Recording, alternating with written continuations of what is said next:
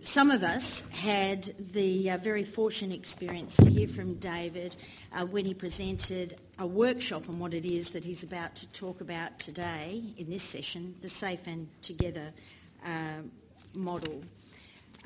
David has worked in the domestic violence field for 25 years.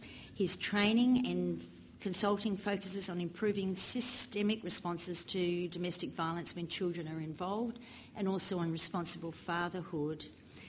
His organisation developed the Safe and Together model to improve case practice and cross-system collaboration in domestic violence cases involving children. David and his colleagues consult to US child welfare systems in a number of states. This includes overseeing a statewide network of domestic violence consultants for the Connecticut Department of Children and Families, training child welfare and co-located domestic violence advocates in Florida, facilitating collaboration between child welfare and domestic violence advocates in Colorado, and developing a certified Safe and Together trainer network in all 88 Ohio county child welfare agencies. David has also done an enormous work in the court context in the area of child protection. Before I invite him to speak, I, of course, want to remind you, and I'm sure I'm speaking to a well-informed audience on this subject, that although David's talking about child protection in our family law world today, we are living in a child protection world. The amendments to the Family Law Act, which began in 2006 with their requirement for families to attend family dispute resolution before going to court to resolve their issues, has really put us in the situation now where the core business of the family court when it comes to children's matters are matters that have a child protection aspect. There's a very high percentage of matters that involve family violence. The last year's annual report from the Family Court identified that 69% of matters referred to case assessment conferences involve family violence.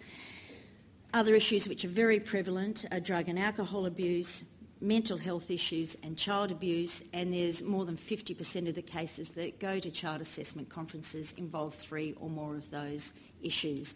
So when you hear David talking about the child protection context, where what he has to say applies just as much to the work that's done in the family law courts as it does in the child protection jurisdiction.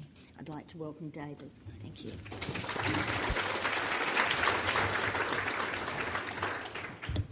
Good morning. I want to thank Julie and Legal Aid for inviting me to be here. I also acknowledge the traditional owners of the land before I start my presentation. I was forced to travel to Perth in the summertime, leaving 3 feet of snow, a meter of snow at home. So this has been a very difficult trip. My wife came with me. We had to go to Margaret River for a few days in Rottnest Island. So it's been quite difficult, and folks at home have been sending us pictures of snow and cars buried under snow, so I'm quite relieved to be here and in this environment and get to talk to you. It's a real honor to be here and talk about the intersection of domestic violence and children exposed to domestic violence perpetrators' behavior. And as Julie included in her introduction, we really do very extensive training all over the U.S. and now doing more international work. I had the opportunity to go to Queensland and Victoria in November and do about 5 days of training there for child protection and domestic violence sector folks, some attorneys, and family services workers. So I've been getting more and more acclimated and familiar with the Australian context, and I know that WA is a little bit different in some ways than some of the other states. And Julie's briefed me on the changes in the family law that's happened recently, and I'm really going to try to tie that in. My hope is that I will have about 10 minutes at the end, 15 minutes to take questions, so I really want to engage folks. So I'm going to move quickly through some of the material. And what you're seeing, I'm going to try to hit the high points of what we often spend days doing and trying to give you a feel of its implications for the Safe and Together model for your work. Domestic violence cases, in most contexts, my experience at this point is I think I hear from attorneys in different settings. I hear from child protection workers. I hear from social workers that domestic violence cases involving children are often the most challenging and frustrating cases that they face. One extreme example of that I heard from a child protection manager in the U.S. that I've been working with for a number of years, that she said, I would take 10 sex abuse cases over one domestic violence case. And that's to give you an example of the extreme feelings and reactions these cases produce, but they often produce at other levels a lot of fear, a lot of concern for the safety of the children, obviously, the safety for the adult survivor, confusion about what's going on, who's responsible, difficulties in identifying the impact on the children. And one of the nice things about the current context for family law here is that there's a much broader nexus being identified between the domestic violence and the child maltreatment with a change in the law. And I think that really dovetails really nicely with the Safe and Together model, which we refer to as a perpetrator pattern-based approach. And there's a longer way to describe that, and I'll talk about that in a few minutes. But where you're going to hear me talk about as I talk about the Safe and Together model and its principles and critical components is that that when we look at that nexus between domestic violence perpetrators' behavior and the impact on kids, we really need to start with the perpetrator's behavior pattern. So what I'm going to talk about is a very fact-based approach. It's a very behavioral approach in many different aspects. But that when we look at it, that the nexus has been commonly defined as did the kids see it, hear it, were they physically harmed by the domestic violence or were they in danger of being physically harmed, at least in the U.S. context. That's often where the conversation starts and stops around domestic violence and kids. And the truth is, and I think folks in the room know this, that what domestic violence perpetrators do to harm children and the actions they take are much wider, in some ways I want to say comprehensive, much more extensive. And what I mean by that is if we look at an incident-based approach, we're often missing in that focus on the physical violence much of what domestic violence perpetrators do, particularly over time, to create harm for kids and disrupt the family environment. And that we often struggle, and I caught the end of the fetal alcohol syndrome talk, we often struggle to make the connection between domestic violence perpetrators' behavior and substance abuse in the family, for instance, or housing instability or medical neglect issues. And that often those the responsibility of that perpetrator for creating housing instability, let's say family moving around multiple times, is obscured by the lack of focus on the perpetrator's pattern and an incident-based approach to looking at the issue. And so I'm going to offer you as a perpetrator pattern-based approach. I'm going to talk about the impact on kids. I'm going to talk about how we use the model and its critical components to shape documentation, which is particularly important in a legal setting, obviously. And I'll talk about some markers of systems change. What I want to offer you is this framework here, which is how do we increase our identification of family violence while maintaining a child-centered response? One of the things that systems, I think family law, very much so, child protection for certain, and criminal court, without their awareness mostly, to be honest, has struggled with is what's the connection between domestic violence and kids? And I said before, we've done a poor job defining the connection, the nexus between the two. And part of it is we've defined the issue around relationship oftentimes, and we've seen it as relationship-based. And what I mean by that is we often start our conversations with questions like, well, when is she going to leave him? When is she going to understand what's going on? When is she going to make different choices? And built into that question and that line of approach to the situation is an implicit belief, an erroneous one, by the way, that it's a relationship-based issue versus a perpetrator pattern-based issue. And for simplicity's sake, I'll offer up how we think about pedophiles as a more perpetrator pattern-based approach to issues in terms of abuse.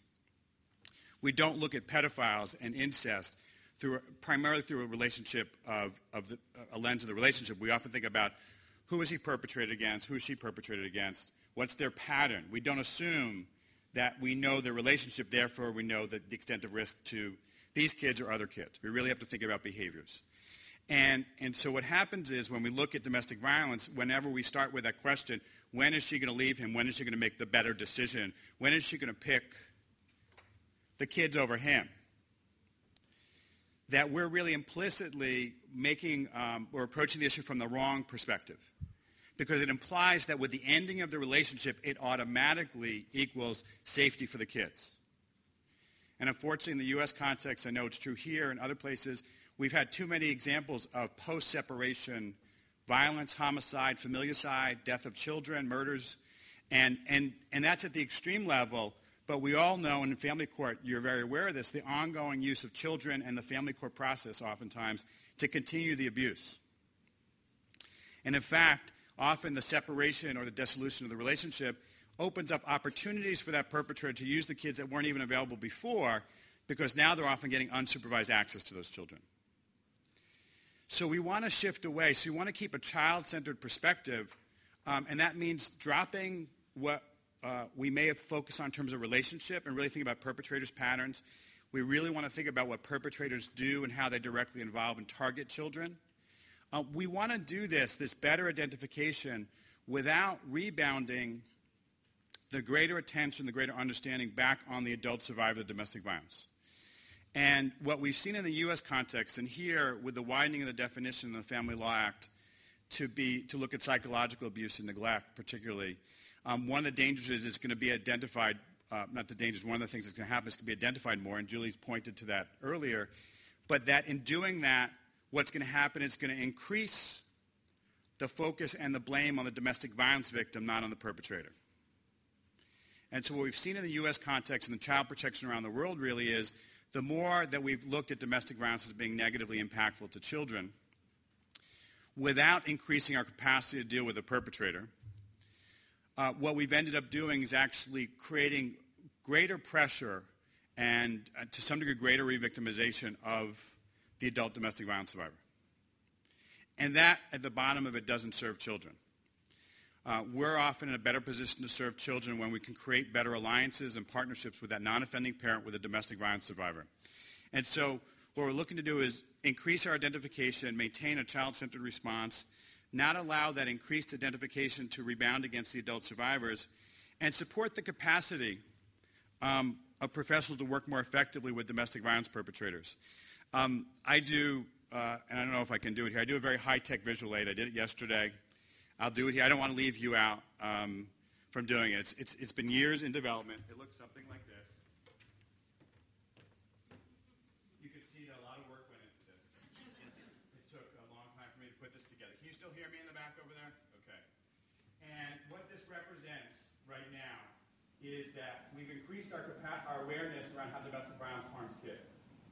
That's happened over the last 10, 15, 20 years, depending on how you address it. And it's been the result of family violence advocates, family violence researchers, children's advocates, a whole mess of folks who really said, look at how domestic violence harms kids. And in fact, we know at certain age groups, there's data out of the U.S. that says that domestic violence is the leading cause of trauma and abuse and neglect impact on kids at certain ages, more than other things.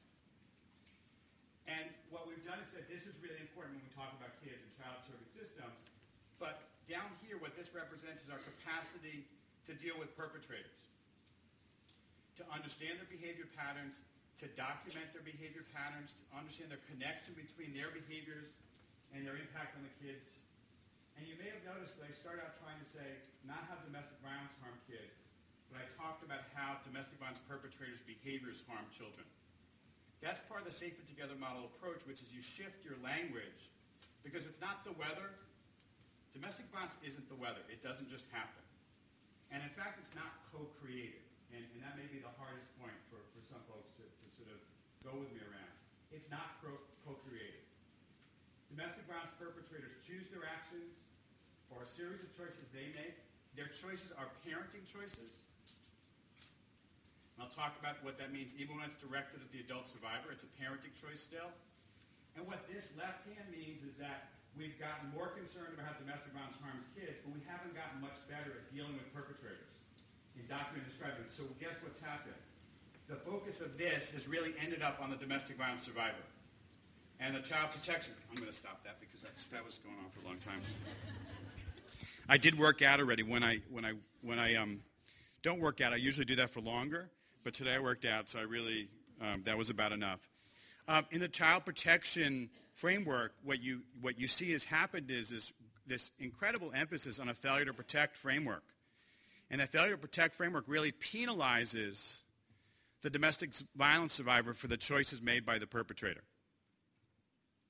Now, I am not minimizing. I don't want anybody to hear that I'm minimizing the impact of domestic violence perpetrators' behavior on children and the concern we should have about it. Absolutely not. But I want to be clear that when we're talking about this practice, we're really talking about, I'm going to go to this slide. What we're really talking about is a framework where it's the domestic violence perpetrator's behavior, not the victim's behavior, that creates the safety and risk harm to children. And for me, this is a fundamental foundation of domestic violence-informed child welfare practice, domestic violence-informed child-serving practice. And that doesn't mean that a domestic violence victim may not also be a drug abuser, may not also be hurting their kids, may not have their own issues that they're dealing with around temper or other things. But what it means is that the foundation of this work is seeing perpetrators as making choices and being responsible 100% for their choice and the consequences that flow from them. What's not included in the bio is I spent 20 years running perpetrator intervention groups, men's behavior change groups in the U.S.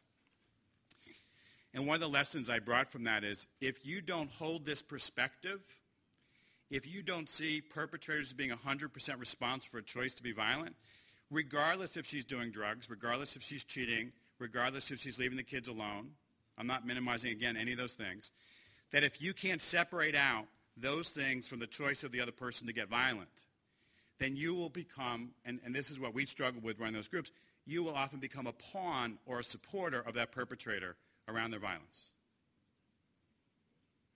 To my mind, it's that clear. A colleague of mine who ran a perpetrators program in Vermont said to him it was the day he realized he could be very effective with his population when he said, there's nothing he can say to me that will make me believe it was okay for him to get violent with his partner. And this is a point of self-reflection, really. I ask people to consider this, which is that what we're saying is, yes, she actually may be cheating. Yes, she may actually be doing drugs.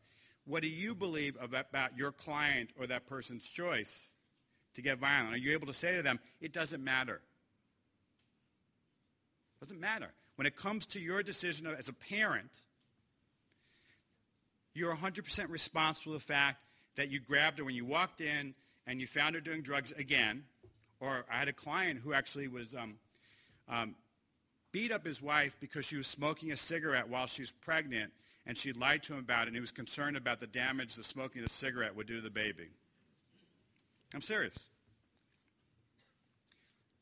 And so you may be sitting here saying, yeah, smoking is bad for an unborn child. I mean, we might agree about it. Or she was drinking while she was pregnant. Let's make it that. But we have to be crystal clear that even if she was doing something that was harmful, what did his behavior do to actually make the situation better? And it's something you literally could say to a client or say to somebody. How did you being assaultive to your partner because you found them doing drugs, how did that increase the safety and well-being of the child? But even beyond that ability to engage in that conversation, really the clarity which is that person's 100% responsible for that choice to get violent, and that's a parenting choice.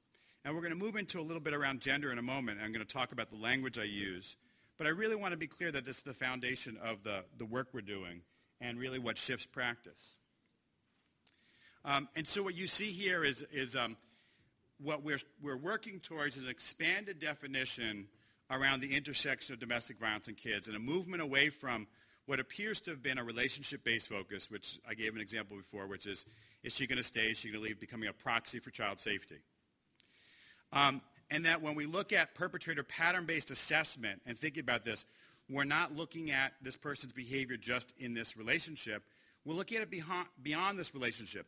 If he punched another woman in a previous relationship, you want to ask yourself, what's the relevancy of that to my case today? In our assessment of the safety of the kids or decisions the court needs to make, what's the relevance of the history? You're not assessing the relationship. You're assessing a person who's been violent and their behavior pattern. And the other big thing to really think about, and we struggle with this in the field, which is the domestic violence, family abuse work has really drawn out primarily from the violence against women field. And a lot of focus has been on that this is an adult-to-adult issue. And even the language of it's an intimate partner violence issue really kind of reinforces that. And really what we're trying to move into with this model is that domestic violence perpetrators directly or indirectly involve their kids almost all the time. and that when he targets her and makes her world smaller, he's often making the children's world smaller. If you think about the classic example of jealousy and obsessive control that often involves maybe cutting somebody else's contact off from the outside world, stopping her from seeing family, friends, maybe getting a job. One of the things you could ask yourself is when that's directed at the adult partner, what's the consequence for the kids?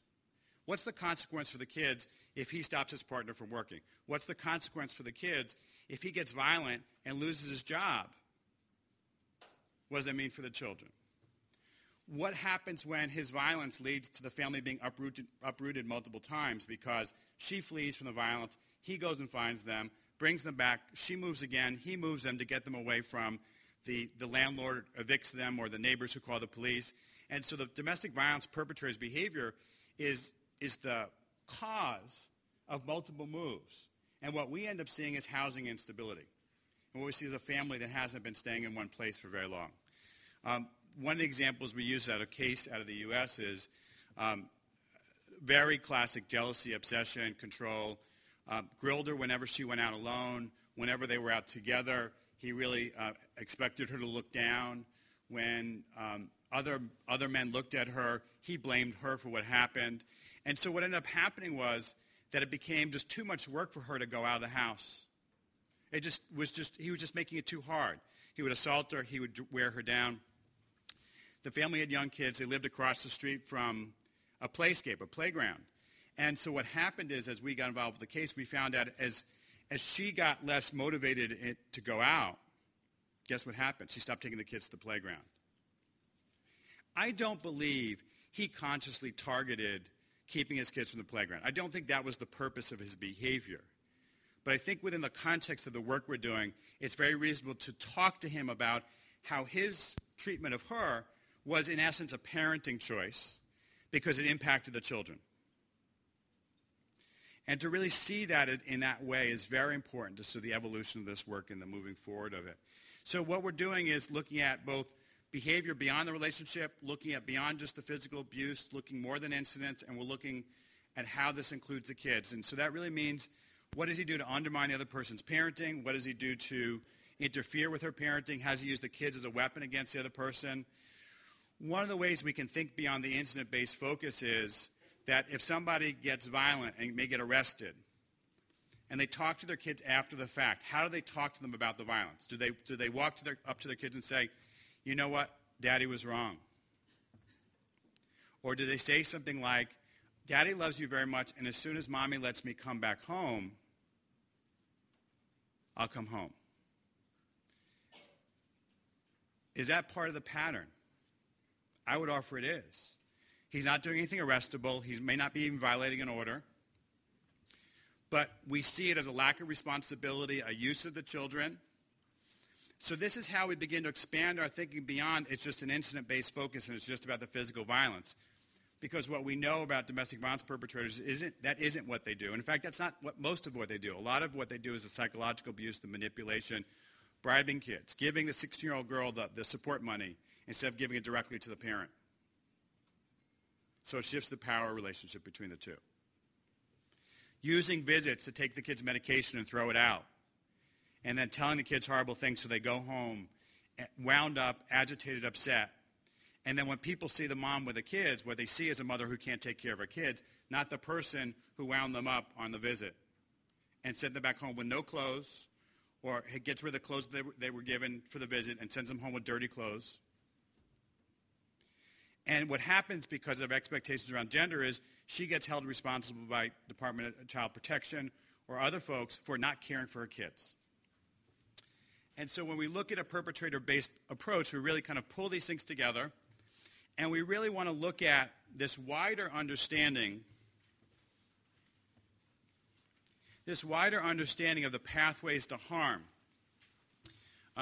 This is one of the slides I encourage you to come back to after the talk, because it really lays out for you the multiple pathways by which perpetrators harm kids. And it's what we most often focus on is the trauma part. And what we are frequently dealing with, though, is also the effects on her parenting and the effects on the family ecology. And we've effectively not told the story in many of these cases, which means when I say this, it's not only what's in front of you, but the documentation that may be brought to you or the information from DCP is going to be missing this. And when we do the training and we do lengthier work with folks, what we find out is this information is often known by people, but not put together. Yesterday we did some training elements. We had a group, I think DCP was probably 25, 30 people in the room yesterday. Great representation, by the way. We're very excited about this model. They're already asking for me to come back and do more training for them. But one of the things they said as we did this work is they said, I realized I knew more about the family. I knew more about the perpetrator's pattern. I knew more about the mother's strengths than I realized. And what that translates to is they knew things they weren't writing down. So what I would encourage you to do on a very practical level as you kind of think about this and you leave here today and you work with families is to think about what am I asking? What do people know?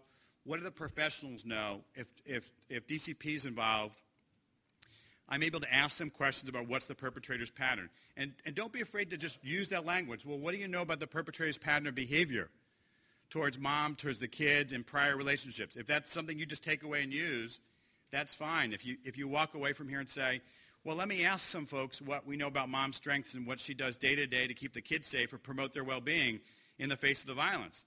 If you take those two questions away and start using them in your work, you may find that you're getting different information from the folks you've been working with, whether it's DCP or therapists or other people who know the family. And so really what we want to do is look at in our work, is the story being told about how the perpetrator's behavior is impacting the kids. And again, from the point of view of discussion and documentation, that's much different than saying the family has a history of domestic violence. Those words tell me nothing about risk and safety, is not fact-based, doesn't give the therapist anything to work with, doesn't give the evaluators anything to work with, doesn't give necessarily the magistrate or the judge anything to work with. The words, the couple has a history of domestic violence, doesn't tell me anything meaningful. What you want to think about using is descriptions of, there's a parent in this family that's engaged in a pattern of abuse and control that involves physical assaults over time, gets specific to the degree that makes sense, has included the children in these ways in that abuse, includes threatening to take the kids from her, assaulting her while she's pregnant, interfering with the medical care. I mean, I'm giving you a range of very common behaviors that are often not seen as part of the issue because they're not the physical abuse or the incident that we often focus on. And so when you start changing that language, I often get attorneys saying to me, well, this is a great training, Dave, but the magistrate's not here, the judges aren't here. But I'm a firm believer in, yes, get those folks in the room, but also if you're filing motions, if you're putting documentation, you're making an argument in court, you're providing information. On the DCP side, I get workers all the time who say, well, this is great, but my supervisor's not in the room, my manager. And what I know from experience is starting the conversation about domestic violence issue in a family like this. Well, we've got a case, there's a long history of domestic violence, mom's not leaving, or she won't call law enforcement, or she won't get an order of protection, produces a very different result than starting a conversation like this, which is we have a parent, we have a father who's been very violent to mom in front of the kids, has made a series of parenting choices that involve using his kids as part of his abusive mom. He's interfered with their basic care. And we have a mom who's engaged in a series of protective behaviors. And we're still concerned about the danger he represents to the children. Those two presentations are going to often produce two very different results. The underlying fact pattern would be the same in both those cases. I've seen cases presented very differently with the same fact patterns.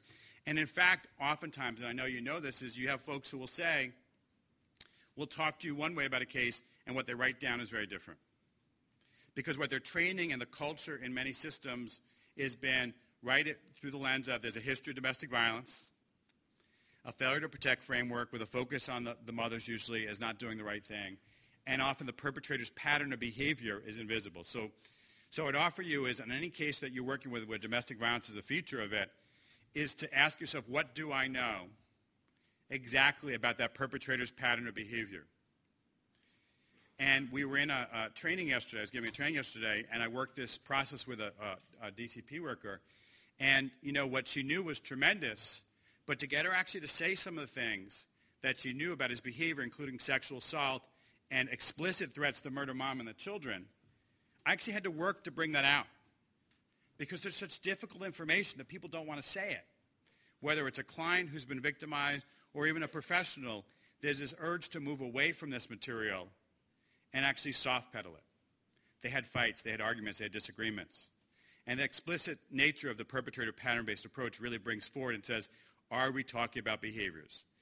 And we're not sticking with, well, he's extremely jealous. We're taking that information and going, how does he show you that he's jealous? What does he do? We're not stopping with, well, he's got a temper problem. What does he do to demonstrate that he's got a temper? Within 1 minute, if you've got somebody say he's extremely jealous and you say, well, what does he do? And they say, he checks my underwear when I come home to see if I had sex with anybody else. That piece of information gives you, that one statement gives you all this information about sexual abuse, violation, and a level of control with just a focus on behaviors. Or if you say, well, he's jealous, he checks my mileage on the car every time I go to the supermarket. You gather information that immediately helps you understand what it's like for her to try to parent the kids and go to the grocery store, do a simple routine activity that's about taking care of children with him watching to make sure that she doesn't deviate for a certain route. So what's it like for her to be in the car with kids who are saying, Mom, could you stop at the McDonald's? Could you stop here? When she knows that if she moves off the prescribed route, she's going to get abused, or maybe the kids will get abused when she gets home. Without that behavior-specific information, you have a really hard time describing how the perpetrator's behavior is harmful to the children. I'm looking at my time here. I'm going to jump through. One of the key aspects of the model is its gender-responsive nature. And it's something I really wanted to highlight in this presentation. You've heard me already really refer to the perpetrator as male and the victim, the survivor, as female. And that's for a very specific reason, or set of reasons. The model itself is actually gender neutral, sexual orientation neutral. Its behavioral focus allows you to assess when you have two people presenting or concerns about both people being perpetrators of family abuse. It's an extremely useful lens for doing that. And the simple way you use it in that way is you individually ask the question about both people, so you separate them out in terms of your thinking, and you ask about both people's pattern of coercive control and actions they've taken to harm the children. You ask about both people separately. You don't ask about the couple's pattern or history. You ask about both people's. And what I can tell you from experience, this is my experience dealing with thousands of cases, is the number of true female perpetrators in heterosexual relationships is extremely low based on that fact-based assessment methodology. And what it's also helped us do is identify who the primary aggressor is in same-sex relationships. It's also appropriate let us identify when the woman's the aggressor against the male partner. All those things, when I do trainings, we're open to all those possibilities. But what we find is when we use that, and even when people say, well, they're both abusive, using this methodology based on the facts known, we really come out to what we think is most prevalent. The other reason I use the language male perpetrator and female victim is because from data out of the U.S. and other contexts, men's violence and women's violence is often very different, and men's violence seems to be more embedded in a pattern of coercive control, for one, and creates more injuries. In the U.S., the rates are 7 to 1, the rates of injury caused by male violence against women versus women's violence against men. And we can use that injury rate as a proxy for control and fear. The other thing, which is I think goes even deeper on some level, is that, and you'll have to tell me if you think this is true, that my experience is our human services system, our child protection system, which means our mental health system, is highly gendered. While statute and policies don't usually make a distinction between men and women, mothers and fathers as parents, that in practice, we have very different expectations of mothers and fathers. And so that same visual aid, by the way, you can see how I'm not very creative. Could I use the same visual aid for something else? Which now, don't confuse this with before, because it looks the same. But this hand now represents our expectations of mothers. This hand, guess what this represents?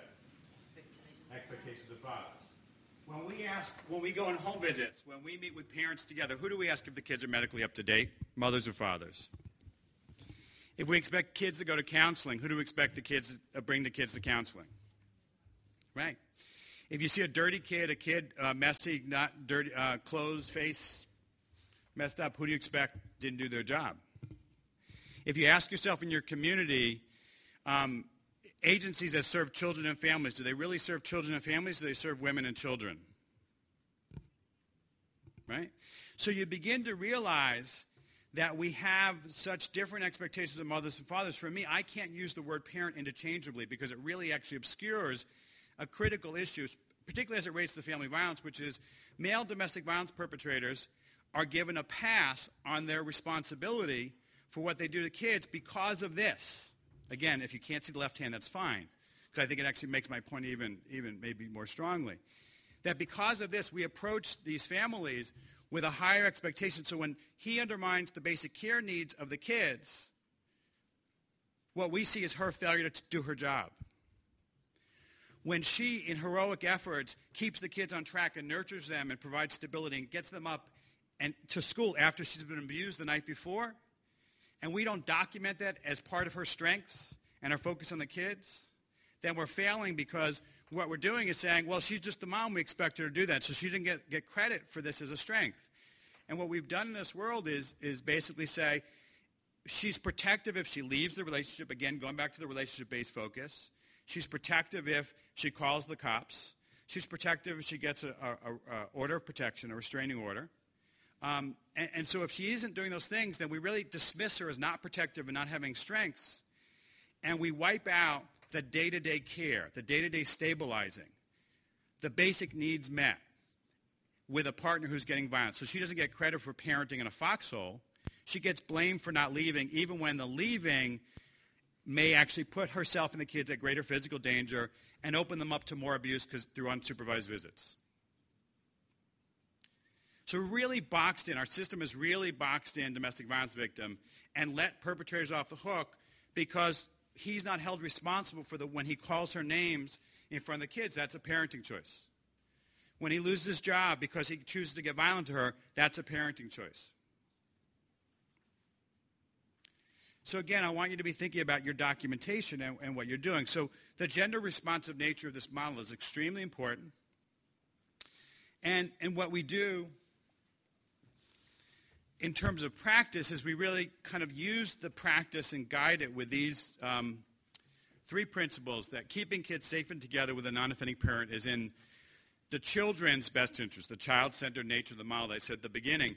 And safe and together refers to the kids being kept safe and together with that non-offending parent, the domestic violence victim. It's not automatically a family reunification model. It's not about keeping kids with the perpetrator. But it's this idea that oftentimes in these families, not always, that it's a domestic violence victim who's doing things to promote their physical safety, help them heal from trauma,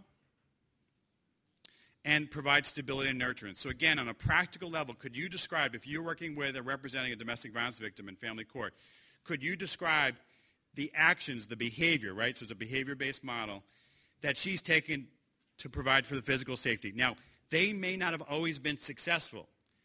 But could you describe that when he started assaulting her, and this is a real case, she picked up the baby in the car seat, moved the baby to the other side of the room. So he started an assault in front of an infant in a car seat, was doing it to actually try to get a car because he was driving, he'd been drinking, he wanted to take the family's car to go out again and drink the one family car. So she said, no, don't take our car. We need it for the kid, we need it for the baby, we need it for work. I'm not letting you drive the car drunk. It's not safe for you. He starts assaulting her. Baby's present. She picks up the car seat, moves it across the room, and then moves herself away from the car seat as he's assaulting her to get the baby out of the range of his assault. Could you describe specific actions your client has taken to try to make their children safer? Could you describe the specific things they've done to help their kids heal from trauma? Talk to them about the abuse. Maybe send them to a relative so they have more stability. Help them engage in normal activities. Could you describe the stability and nurturance they do, the daily routine? You know, people often look at a victim who is showing up in the sunglasses and going with their kids on a hot day to school and say, look at her, she's in denial. But we don't think through a strength-based approach, which is maybe this is what the kids need and get every day, which is she walks them to school. And so I'm not going to let him take that away from them. And so I've had victims who've said, he's ruined every holiday for the last 5 years. I will do whatever it takes to comply with what he wants right now so he doesn't ruin Christmas or Easter for my kids, so my kids don't have bad memories of holidays for the rest of their life. It would be wrong to label that person in denial. It would actually be a crime against her effort to look out for her kids' interests. Could you describe that? And do you know that story about the client you're working with? So when you look at this, we're really talking about the strengths she brings to the kids, how partnering with her by learning about these things really can help keep the kids safe, and how we shift the system to focus more on intervening with the perpetrator and holding them responsible through criminal action, through referrals to services, through case plans or court plans that really are focused on behavior change, not just services. One of the big things that we, again, I don't have time to talk about very much here, is that men's behavior change programs can be a real integral part of a system of change for perpetrators, but they depend on information sharing and a more forensic style model of intervention versus a therapeutic style of intervention. So that may promote a question in a few minutes as well. But really, it's very critical to the success of those programs. And then the last thing I'm going to show you before I take a few questions is that these 5 critical components really, when we look at documentation and decision-making around cases, that we look to see if the professionals, the therapists, the child protection workers, the attorneys, and the judges are being provided with this information and have access to it or gathering it if that's the role that they're in. And what that means is, on any given case, if you took these 5 critical components, could you fill in specific behaviors about the perpetrator's pattern of coercive control against the partner? Not just how many times he was arrested, but what he did. Threats to kill, physical assault, not just physical assault, to be punched in the face. He kicked her while she was pregnant. Could you describe ways he used the kids as weapons or undermined her parenting? The threats he made to take the kids from her or not provide them with support?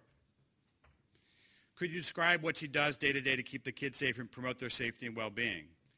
Could you tell the story about the perpetrator's behavior, how it's impacted the kids in terms of different domains of functioning, not just trauma, but day-to-day routine, stability? And then could you weave together what's meaningful about the things that are not causal, but culture, socioeconomic status? You know, people may be afraid of calling the police. They may be in an immigrant community. There may be issues of literacy. All those things that may impact sort of the control the perpetrator represents and entrapment that the victim faces. And so when you look at these 5 critical components, really think about if this was front and center in front of a magistrate or judge, how would they respond to this? And is this what our work has looked like at this point? If we provide this to an evaluator or a therapist, if we knew some of this and it came from DCP or someplace else, how would it change the way they work with the family and what they give back to the court? So there's various implications of this. I'm going to stop with a vignette about something. We had a case that came through our probate court, a termination of parental rights. One parent was suing against the other parent for the termination of his rights to the child. And he'd been very abusive to her. She had fled one state and went to another one. And he contested the probate. He contested the termination of parental rights. And so a record was created. Those cases don't often have records created. So there was a record created. There was a study done. And the study, the domestic violence consultant who worked for me using the Safe and Together model, evaluated the DCP records, looked at the history, wrote up a report. The report was was presented by the social worker to the probate court. And at the trial level, the termination of parental rights was granted. Now, this perpetrator from jail, because he was facing deportation charges, contested the trial court's ruling. And it went all the way to our appellate court in our state. And the appellate court did a finding upholding the trial court's ruling. But in the ruling, they quoted basically verbatim those 5 critical components. And they laid it out. And they cited the consultant and said, in Bridget Riley's report, Bridget works for me, in her report that this is the perpetrator's pattern of behavior and course of control. This is what he did. These are the strengths mom brought forward. This is the impact his behavior had on the kids, and really went through all these critical components. And really, a page and a half of this ruling was really bringing in these 5 critical components to support their decision. And so I really want to kind of bring forward that this has had very significant applications in a court setting. I would love to kind of go into more detail, but I want to take some questions. So I know that there's some microphones going around. If this made sense to you, didn't make sense to you, you have a question for me, this is your opportunity. There's one up here. Oh, that's very nice. Does that mean you want to ask a question? David, with your model, could you discuss how it might safeguard against the more extreme response cases? We've had some recent Eastern States case, and there's that New York City case over Christmas. Can you just describe how the model might predict or safeguard against those sort of extreme response cases?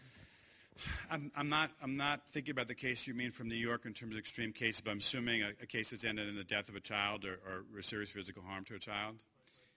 Both those, yeah.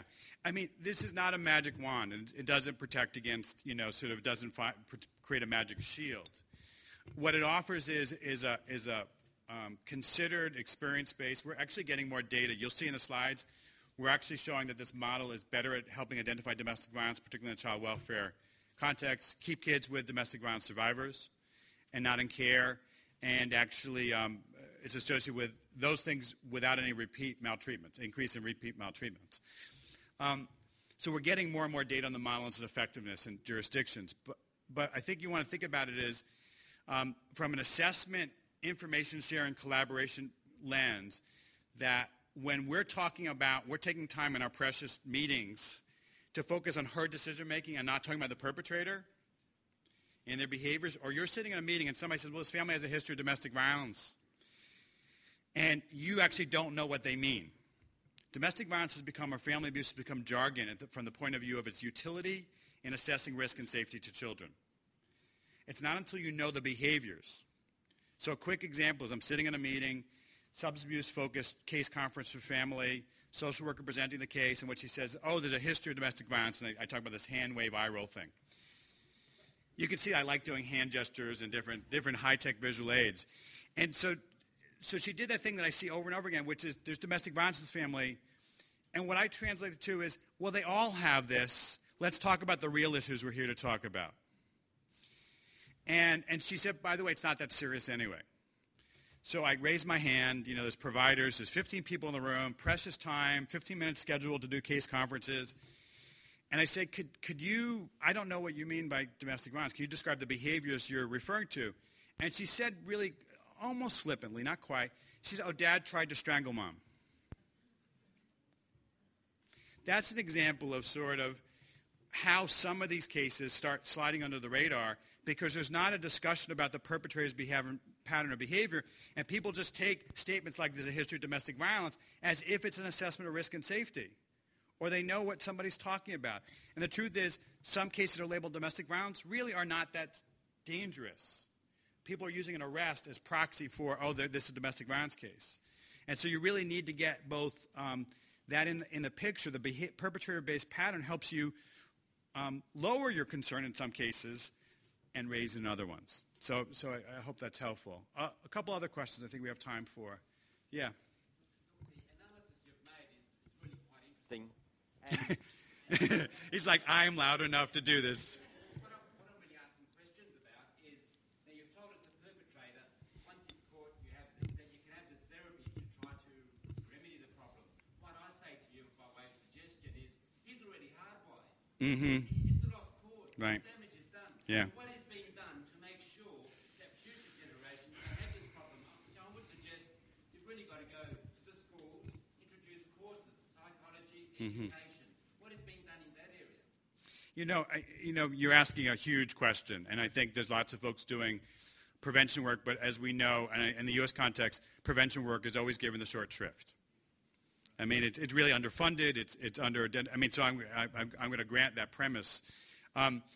What I'm going to speak to in relationship to that, though, is that we have approached domestic violence perpetrators from from the point of view is that we can easily throw them away and just assume they're bad people. And that the truth is most of them are going to have long-term relationships with their children. They're always going to be the father of those children. And that if we want to be in alliance, the truth is if we want to be in alliance with those children and even the adult survivor, we need to be more thoughtful, not softening our position on violence one bit, but more thoughtful about how we think and talk and approach the perpetrator, because that kid needs to know that it's okay for us to hear from the child that they still love their father. I mean, those of us who work with abuse know this. And that some of these perpetrators have the capacity to become better parents, and that our work to intervene with them teaches kids the lesson that what he did was wrong, even if he doesn't change. What we know is that when we started creating systems where arrest happens, what victims got out of it, even if it wasn't perfect, was the system pointed the finger at him and said he was wrong. When he's sent to a men's behavior change program versus charges being dismissed, she gets something out of that on a level of I thought it was my fault, but now the court, the attorneys, child protection saying he did something wrong. I think we can generalize that to kids as well, that when we do these interventions and focus them on the perpetrator, there's multiple advantages to doing it, and not just that we're trying to save every perpetrator. I'm pretty clear from doing the work that there's value in approaching him and him failing and us documenting the failure. From a legal point of view, for sure, because otherwise the story we're only telling is about her approach to this or not. So that's very important. That's a bigger question. I mean, sort of how involved, which way is a big question, sort of beyond the scope of the probably 1 minute I have to finish. So I don't know if we have a chance for one more question, and then over there, and then we'll stop.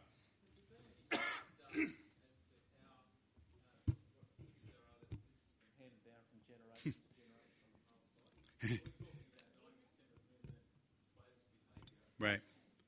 If you can grab the microphone. I'm worried about them over there. I can hear you, but can you repeat your question? Just generational, if it's been passed down from father to father. Has there been any studies done with that? What we know is, yes, there have been. What we know is and this is important actually, and thank you for the opportunity of saying this. We know that kids who grow up in homes with family violence are at greater risk than kids who didn't at repeating the patterns as adults, both as perpetrators and victims. And this is very important, most of them don't.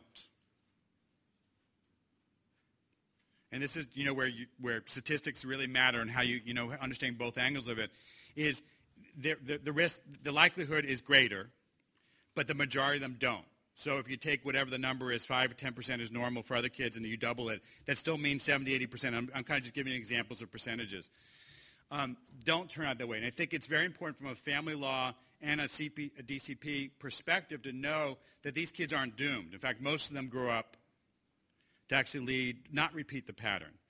And we have a mistaken understanding about that. So I think it's useful to hold both those things. Yes, it's harmful. It can put them at greater risk, and most of these kids won't grow up to be victims and perpetrators themselves. So thank you for the opportunity to come and speak with you. I'll be back this afternoon talking about father engagement. I can kind of weave some more stuff together, and I'll be on the panel, Julie, ethics. So if you have questions that are ethic related for me, that's great. Thank you very much.